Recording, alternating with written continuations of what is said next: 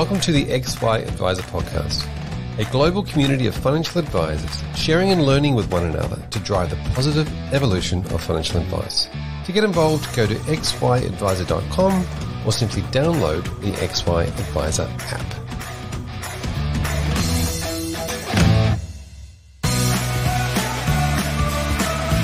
This series is brought to you by MetLife. At MetLife, we believe in the value of advice, and that's why we're determined to support advisors with a life insurance experience that is sustainable, efficient, and unique. So, when the unexpected happens, we're there to provide care, compassion, support, and expertise for advisors and their clients when they need it most. MetLife. Life inspired by you.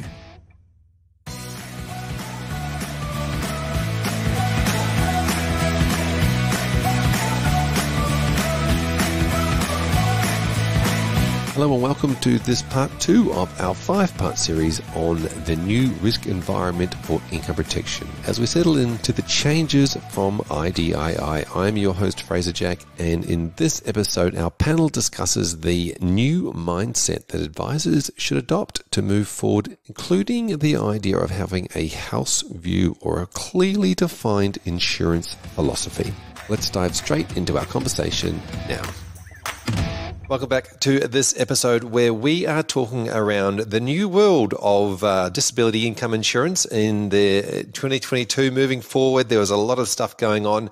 One of the big things I think advisors have to think about in this particular space is the mindset, and where do we have our minds situated at the moment? We've got to get out of that negative mindset into a more of a positive mindset, be able to help clients the best we can.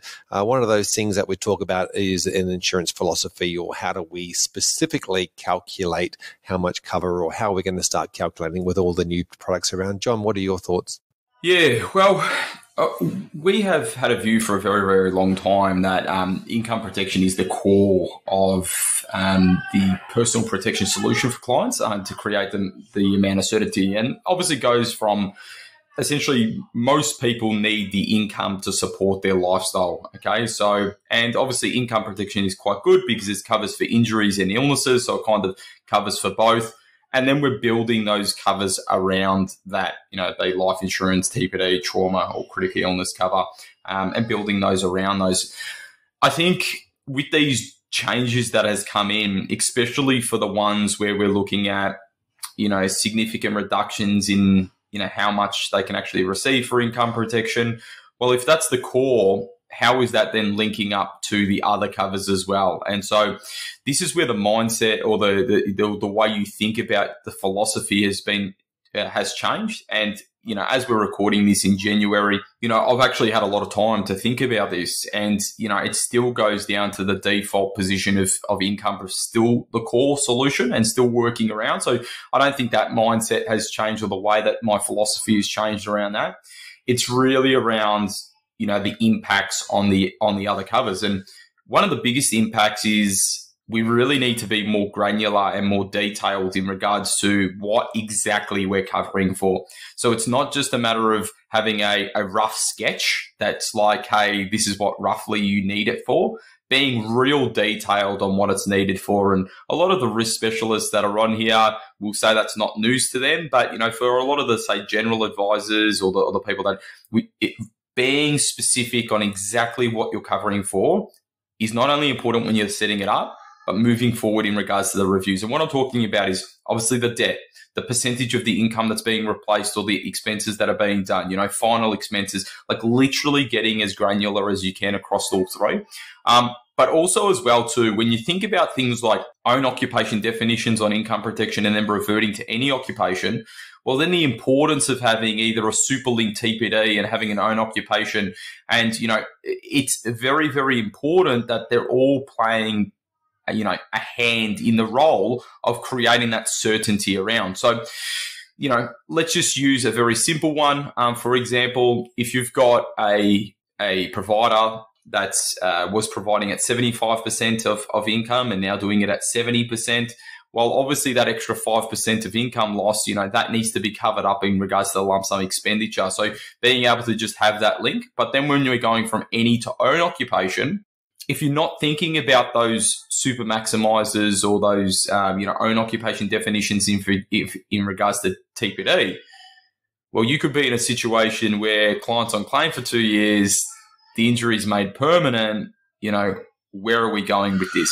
Okay. And so we just need to be really mindful that we're looking holistically at the scenario. And I think we've been doing it for a while, and I'd love for the other advisors who are on here as well too, is really having a stance of we are the professionals. And I think there was a period of time there where a lot of clients were coming saying, I want this cover, for example. And advisors fell into the routine of, okay, that's what the client wants, that's what I'm going to deliver. Now, we haven't been doing this, but it just re-emphasizes the point right now. It's nearly impossible for a client off the street to know all of this stuff. Yeah. So we need to be making sure that we provide them with a full detailed analysis, but also with a philosophy and backing up of our understanding, and also to explain to them the links of the covers and how they play for a personal protection plan for that individual. And I think the rise of comparison sites, the rise of direct to market caused a lot of those issues. But as an industry to hold firm and say, hey guys, we are the experts. And so this is our comprehensive plan. Okay.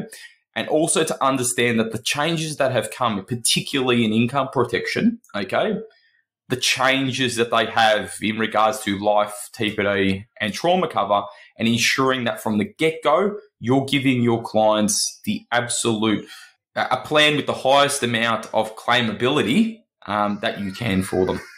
Yeah. Now, John, you're a holistic advisor, so you're not just doing risk specialist, but you're also helping their clients through all the other aspects of their life. How much time are then you putting into them where the client may, as you said, might have said, "Oh, I just want this," and you sit them down and say, "No, actually, we need to drill down and we need to get detailed on this, and we've got to do a good job of it." Is that something that you're working with your clients then to say, no, you need to sit down, you need to listen to this. It's going to take some time, and we're going to get to the bottom of it? Is that what you're doing? Yeah. So really from the get-go, it's a matter of gathering all of the information right. Let's be honest. The actual thing comes in right from the start to understand that regardless if I'm doing goal-based financial advice, if I'm doing investment planning, risk specialist, whatever it is, I think the same common thing, and this is actually embedded in law, is knowing the client. And I think right now in 2022, it's getting that information. So from the get-go, we just tell our clients, listen, we need to know absolutely everything about you. We're going to be in a position where we know more about you than you know about you.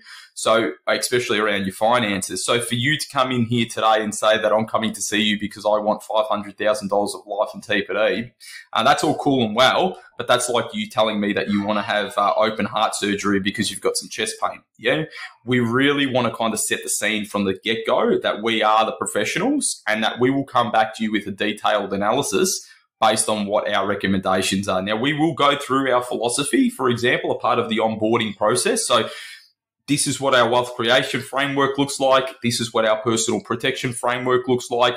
And by the time when they're going on to then jump as a client, they're already buying into those philosophies. So we don't personally bring on any clients who want us as a transactional advisor. And therefore, inherently, we're bringing on people who want to be coached through the philosophies. Yeah, it's a really interesting distinction, isn't it? Having a philosophy that this is what we stand for, this is how we operate, and therefore when you step foot in here, this is what you get. Cathy, what are your thoughts? I definitely think, just leading on from John, and it's something as a full-time risk specialist that I'm going back through and doing now, is that philosophy, rewriting it. If it's not written already, because I know in my practice it's me and my boss who's the other advisor. And between the two of us, most of this knowledge or philosophy is in our head. So if something happens to one of us or another advisor comes on and wants to explain our philosophy to a client, well, they don't know it because nothing's written. And that's, we do it all the time. We're like, oh, I know, I don't need to write it down. But getting it in writing so that you can say to the client, this is what we do, this is why we do it, this is, the specific details that we look at for each of your covers and why, it's important to cover all of these aspects. It also translates very easily then across into when you do your advice piece, because you've already got your philosophy there to put the advice piece together. John made a point about clients coming in and dictating what they want, and we all have them. And my first question is what's your understanding of why you want that figure? And I have some wonderful clients who are very articulate. I know what my mortgage is. This is what I want my insurance to cover. This is what my super will cover on that mortgage, and therefore the property would be debt free to my independent children. In that instance, because they can clearly articulate what they want, it does make sense that that's an option for them. Does it necessarily mean I'm not going to look into the rest of their situation? No. But it shows to me that they do definitely have an understanding of what they're asking for.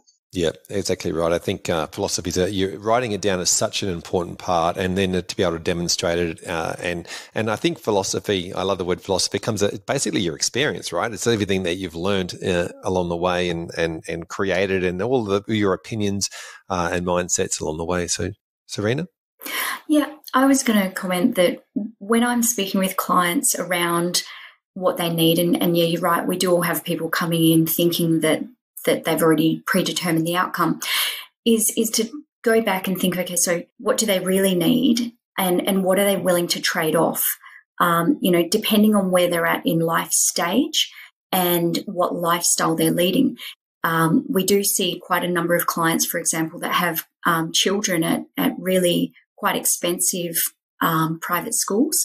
And I like to understand from them, okay, so if something happens to you, are your children staying at that school? Do we need to find another $70,000 a year for how many years? And what we do then is go into those school websites, download the fees, really map it out alongside all of the other things so that you can say, well, what do we really want to happen? And for most people, they'd like their life to stay as similar as they can. So I normally would say to clients, we'd like to quarantine your basic reality of where you live and your support network and where your children go to school, so that then, some of the other things might change, but we've got that base that will be really, really similar. It also makes it far easier over time when we're looking to review those clients, so that we can say, okay, well, how much older are your kids? Okay, we can take those school fees off. They've happened. It's going to balance out over the longer term. It's quite fun. And I would want clients to be detailed with us on those things. It needs to work.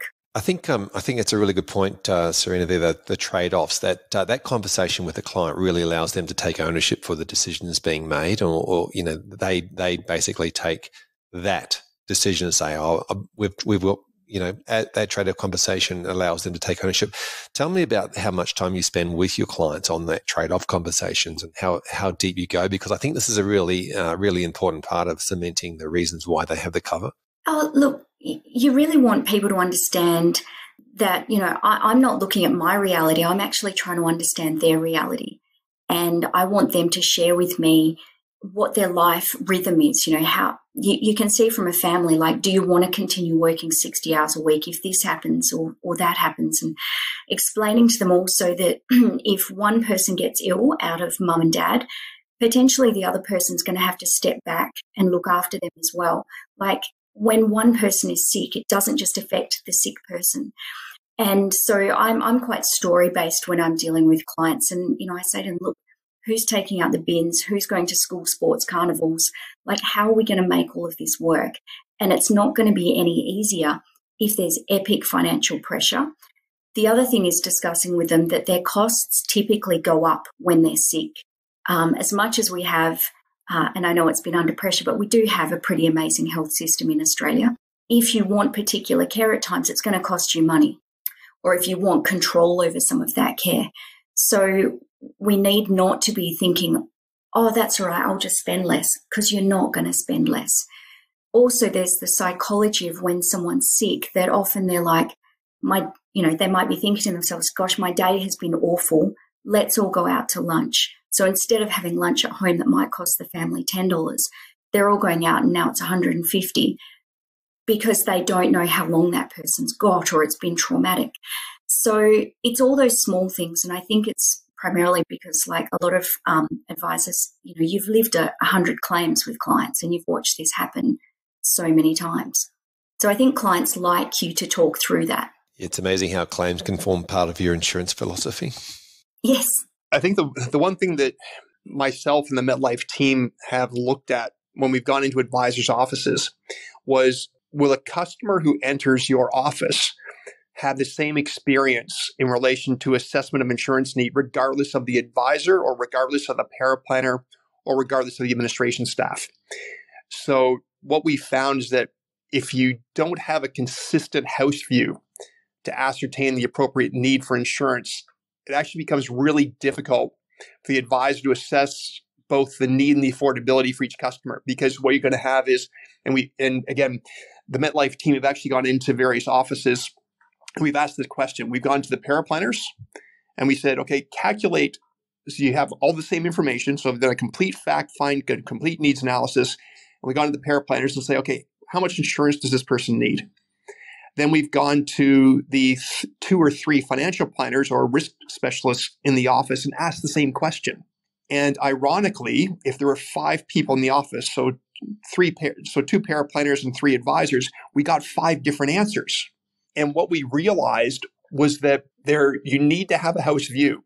What are the non-negotiables? So if a person's between the ages of 18 and 65, non-negotiable is always income protection. If a person has any debt whatsoever, then there's a non-negotiable that there will always be life insurance to pay off the debt. But then the question is, okay, we know this. Now what else do we need? And making sure that there's a consistent philosophy there, what we found is that most people don't have it. Some people have rules of thumb. Some people have various things. And the stuff that Cathy and Serena and John have mentioned, again, Cathy mentioned that it's in most risk people's heads, but they haven't articulated it. More importantly, they haven't communicated it to the other people in their offices. The one thing that MetLife's doing right now is we're actually providing coaching for advisors and AFSLs to actually construct their house view to ensure consistency of the customer experience within the office. And the reason that we've done this is we said, okay, there's going to be some things that, as Serena said, you'll get to certain clients, you'll say, okay, we don't have a one size fits all. And we'll ask that particular question that says, if it's a yes, we go down this path. If it's a no, we go down the other. And it's almost like a tree diagram to get to those responses, but you ask it for every question. Once you get that consistency, then you start saying, okay, we now know the sums insured. We now know the types of product that we need. So whether it's going to be death or TPD or trauma or income protection. And we also know what additional benefits and features we're going to have for every client. And we know the process we're going to do to get there. If we don't do that, then again, if ASIC comes in and knocks on your door and they say, okay, Jeff, how did you get to this number? How did you get to this sum insured? And there have been advisors in the past to say, oh, we always give them $1 million worth of life cover, or we always give them $500,000 worth of TPD. If you haven't customized it to meet the specific needs of the clients, and it's a consistent process you go through, then you're going to breach your best interest duty. Yep, I absolutely agree. And I think it's probably one of those things that we should be having a lot more conversation outwardly in groups of advisors around talking about it as well, because, the house view is one thing, but there probably should be an industry view or, a collective of, reasonings as to why we think this way, because, I'm sure you'd see some massive variations in different levels of cover coming through from one advisor to the next. What are your thoughts, John? Just, understanding the client, one thing, obviously being able to articulate, how the covers have obviously come out, obviously the client to agree and not agree to them. But I think one of the biggest things that we can obviously use in 2022 is technology. Really, guys, it's around embracing technology. Now, I think you spoke to Serena around how much time you talk about the trade-offs and stuff like that. Remember, everyone, that this is a repeat conversation that you're having. And usually where there's repeat conversations, there's technology like videos and stuff that you can send them, educational content. Like when we're talking about onboarding clients or even our existing clients when they're coming up for review, there's nothing stopping us by then just going, hey, listen, watch this quick video that I've recorded about how I calculate the insurances. Like, a lot of other industries are doing it, and I think the advice industry is now really ramping up in this area. It's around using technology as well too, so to show this. And what we do as a simple kind of add-on is, we talk about like probably a little bit more technical than probably we should. I like the word just trade-offs. We use around disposable assets and stuff like that as well too, just like what would you dispose of? And, it's very interesting. And what I'm looking at when I send like this question sheet to them for them to kind of get back, which is like a jot form, I'm looking for like indiscrepancies actually. So I'm actually looking at like, I would sell everything. And then I'll just talk about that point. I'll be like, okay, let's talk about, you'll sell down everything. So you're literally going to get rid of all of your passive income streams from all of your investment properties, your this, your that. And they're like, oh yeah, I didn't quite think about that. And it just jots this kind of deepening into the philosophy that you've been speaking about. And usually after doing that maybe 2 or 3 times, so let's say by year 2 or year 3, they're not questioning why you're reviewing their cover. They've increased their debt levels, so you need to increase their covers or whatever it is. They're kind of indoctrinated in your process and your philosophy. So it's really about, for us anyway, about getting clients who believe in a certain way that I would hope that even if ASIC kind of knocked on their door, they could at least from a very basic level go, no, I understand why I've got life insurance, TPD, trauma cover and income protection. So, John, just on that, you're talking about sending a video out to someone to gauge their understanding of a concept. Now, it sounds like you're asking them to do follow-up questions so you've gauged whether they've understood. Is that? Yep. So I'll just quickly run through it. We'll just do a little bit of a dummy run just for hey, Cathy, thanks for jumping on.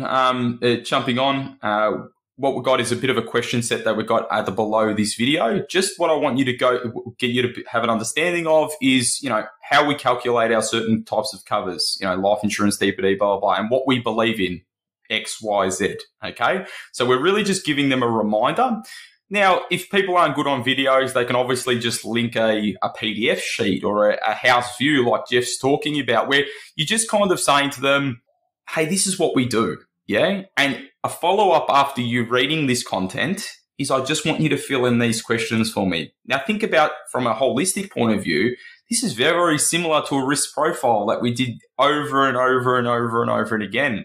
In the insurance game, back in the day, we used to sit there, do a needs analysis with the client pretty much for an hour. Yeah. It's just around how can we use technology to get repeat conversations going, okay, but then have deeper conversations. Like, so when that question came up where the client's going, I'm going to liquidate everything, and live out of a tin box, rather than spending an hour on the repeat stuff, I'm spending half an hour on deepening the conversation, going into potentially like Serena is around trade-offs and stuff like that. Yeah, I suppose just the clarification for other people that sending the information to the client may not be enough to show that the client's understood it.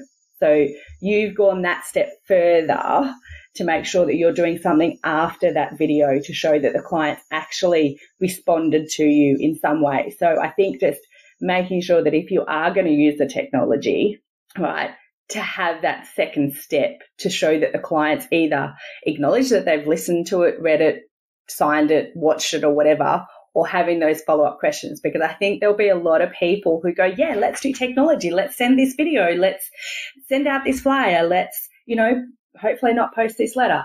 But what they're not doing is that second step, which is showing that the client has actually actioned what we've said to them, because I know that there'll be instances that people will say, well, you can't prove that the client actually understood because you've got no information back from the client to show that they have actioned what you've done. So I think that's just where I was getting to with John's point in terms of using technology, is to make sure that there's that second point of contact with that client responding. Yep. I think there's definitely technology is a great thing to be used, and I think we can use it a lot in the preparation as well prior to speaking to the client, and giving them the understanding that there's going to be a fairly in-depth conversation, and some of the answers for that conversation is going to be really important to how these things turn out in the past. Jeff, I was really interested in what you said about some of that work that you're doing with advice practices around their house view and understanding, and being able to develop and document and write down what their philosophy is and their process around, talking to the client and having those trade-offs. I think what I really want to try and focus on here is like with the mindset, how do we send advisors out there into 2022, being excited about the new products that are there and being excited about how they can help their clients, in this new world? I think there's two things with that, Fraser. The first thing is that the Institute of Actuaries of Australia in July 2021 actually looked at the products that were going to be out there based on the reference product for individual disability income insurance that they produced. And they said, based on that product, which effectively was the blueprint for many products in the marketplace now, they said, based on that product, we still have in Australia, the best income protection product in the world. So when we look at what's in the UK, in the US, my country of birth in Canada, look in South Africa, in most of the Western world, when we look at the income protection products, the ones we have in Australia are still the best features, the best definitions, the best options in the world. So for me, that's still exciting. We're still providing world-class products to our clients in Australia, which I think that's exciting about. The other thing that I get excited about is that there was a Hilda survey that came out that basically said that 45% of Australians are financially illiterate, which means there's a underlying need for the services that we provide as financial advisors, as risk specialists, as insurance providers to make sure that these people get their affairs in order. So knowing that we have the best products in the world and that there's an inherent need to provide the education, support, and advice to these clients, it gets me excited. Wow, fantastic. John? Yeah, I think one thing has been a bit of an eye-opener for us is around just having a bit more of an understanding about what we actually do. And I know that sounds a bit strange, but we're no longer money managers or just do money management. We've got a big basis on coaching people to these plans. And so when you think about someone that you've got come in, you might have 2 or 3 meetings, whatever your process is. You've probably seen these people for a maximum of, say, 3-4 hours before they're going off and taking these financial products, okay? We need to be improving that financial literacy. Like, obviously, on the investment side, it goes without saying, but even in the personal protection space, like really just trying to improve that financial literacy. And it's really exciting for me where I get to a point with a client where we've provided the literacy, like the education, and they're just like, yeah, I get it, John. I know why we're increasing, or I know why we're decreasing, or like that is awesome because we can kind of just push that to the side, get deeper into another conversation and keep going. So I'm really excited around that. And I think, it's really a passion of mine, really trying to improve that financial literacy number. Yeah, amazing. And tell me about the process itself. Let's talk about how long it takes to get through, a client at the moment. I'm keen to hear all your thoughts here. How long does it take from go to woe to these days with a risk specialist client? I'll take this one. I'm doing it every day. This is how long's a piece of string? Because I'd love to tell my clients, you know what, we can do this, we can research everything, we can get you the right product, we can put an advice document together, and we can do an application, and maximum that's going to take me 4 weeks, right? Because they're not my only client that I'll be dealing with, right?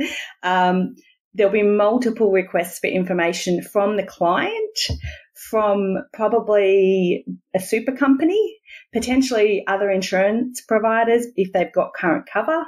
And then you might throw in, the health of the client, right?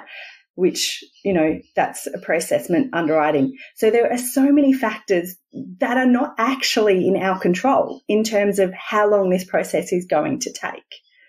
I can't even nut down sometimes to a client how many exact times I'm going to need to contact them about things, because they'll come back to me with, oh yeah, Cathy, I went to the doctor's the other day and the doctor told me blah, blah, blah. And I'm like, right. So the entire 4 hours that I did researching products and doing pre-assessments, the previous week is now, as Serena's saying, been and gone. I am restarting from scratch.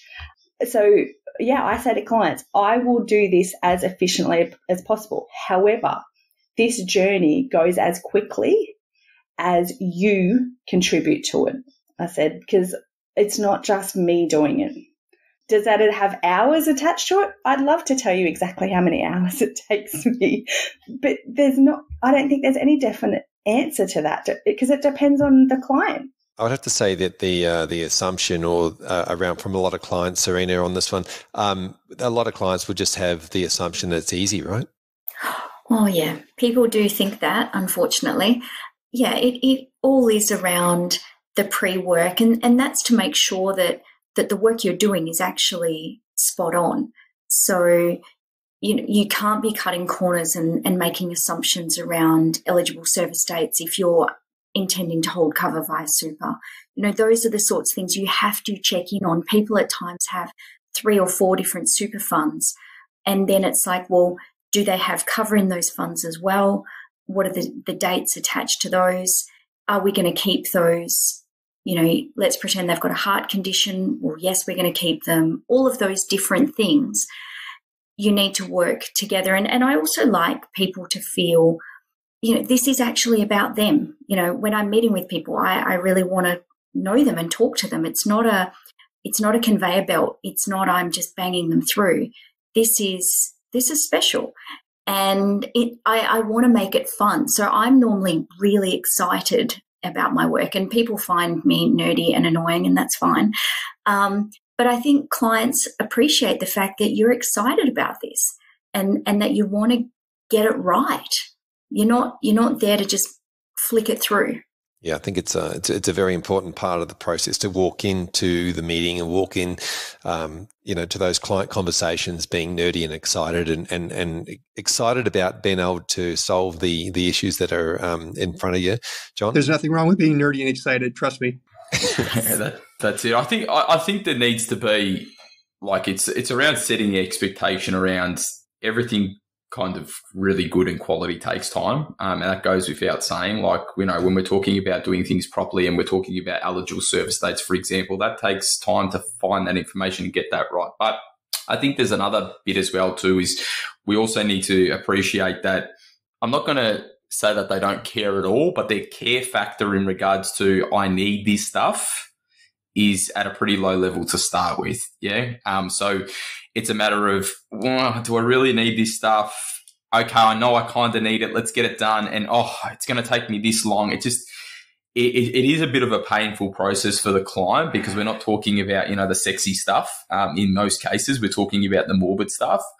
But I think is once again, working side by side with technology to try and improve this area is going to be a big one, which we're going to, potentially talk about the future of this later on. But that's going to be one. I think the other one is that there's a lot of moving parts when it comes to protection. There's a lot of contributing people. So we're talking about, us and the client, for example, but potentially we're also talking about the superannuation provider as well too, which is holding cover as well too. Are we talking about the doctor who's holding particular information that we've got? Is it the physio?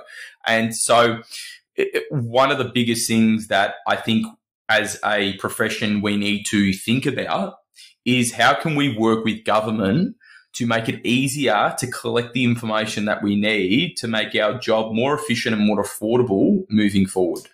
Similar to, for example, us screaming about having an ATO portal where we're able to see certain information, being able to see certain information that will make our job much easier to make it more affordable and more efficient for all Australians. And because at the moment, I can tell you that the biggest hold up in our process is personal protection. Yep.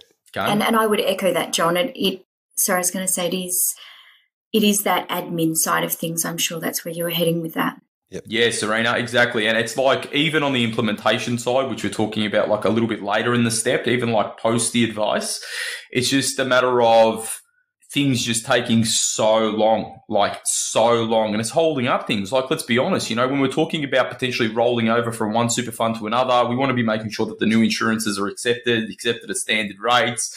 We're not going to, inferior cover. So then it's holding up potential rollovers, which are holding up potential other strategies. And then something that, realistically should take maybe 4 to 6 weeks, sometimes blows out to 4 to 6 months, and let's be honest, COVID hasn't helped. We were talking around doctors' urgency on getting back a doctor's report. Yeah. All right. Very good. We might wrap this one up. But before we do, I just want any quick tips. I want you to go around the grounds and let's have some quick tips on what tips would you give to advisors that are around their mindsets moving forward as we go into 2022, their mindset that they should be bringing into their meetings with their clients. Cathy, let's start with you. What tips would you give to advisors? I think get your guidelines sorted. I think go back, reassess exactly how you're going to treat every single client that comes into your office. Because once you've got that set, you then know what you need to ask your client, how they're going to be treated and how to explain it to them. If you're coming into this year with new products and not having a good understanding of how you're going to implement that and how that affects your guidelines, then you're not going to be able to articulate that to your client. And I think that is probably my biggest one for this year. Yep. Serena? I would echo what Cathy's saying, and I would comment that having that very smooth process so that you as the professional, clients are coming to see you for your help, and so you need to be the calm conductor. And I think a lot of us who have done this for a while, we forget what it feels like to step into someone else's office and be sharing an enormous amount of personal information. So if you can have that as smooth as possible so that then you actually have lots of reserves in yourself to show up to be excited for the good bits or to work with them when they're upset, all of those different things, and to know that what you're doing is actually really, really special. This part of the job is actually really hard and it's a very thankless task because no one thinks they're going to claim. And I say to clients, I don't know which ones of you I'm going to be seeing again and when, in what way. But you know what an enormous difference you can make to people's lives. Yep. John? Biggest one is having confidence that you are the expert in the room. So similar to what Serena's saying, I think that clients, especially in an age of technology where there's just so much information around, you need to back your knowledge, back your experience, back your technical training, build a philosophy that sits behind that. I find that a lot of us are working harder and not smarter. And you've probably heard me trickle breadcrumbs through this around technology. Yeah. We need to start embracing technology to continue to provide affordable advice to Australians and deepening the conversation, because that's not going to change, knowing our clients and knowing them intricately. So really trying to look at your process and understand where you can deepen the conversation through technology to improve the quality of your advice being delivered. Wow, fantastic. Great words of wisdom there. Thank you, everyone, for joining us in this episode. Jump into the next episode where we start talking about get a bit more technical about the products themselves. This particular one's been around the advisor mindset. Really appreciate everybody's input, and we look forward to catching you in the next episode. While care has been taken in preparing this material, MetLife Insurance Limited does not warrant or represent that the information, opinions or conclusions contained in this presentation are accurate. The information provided is general information only and is current at the time of production. To the extent permitted by law, MetLife does not accept any responsibility or liability arising from your use of this information. The information about MetLife Life Insurance is general only and does not take into account your personal situation, needs, or objectives. It is not intended to be a substitute for professional advice and should not be relied upon as such. MetLife recommends that you obtain independent and specific advice from appropriate professionals before implementing a financial strategy, including reading any relevant product disclosure statements and terms and conditions. Before deciding whether to acquire or continue to hold any of our products, please read the PDS available at metlife.com.au. And for the class of consumers who the products are likely to be suitable for and any conditions around how the product can be distributed, please read the target market determinations for the products available at metlife.com.au as prepared by MetLife and Equity Trustees Superannuation Limited. Life insurance products are issued by MetLife Insurance Limited, ABN 750042748882, AFSL 238096, and Equity Trustee Superannuation Limited, ABN 50 055 641 757, AFSL 2229 757.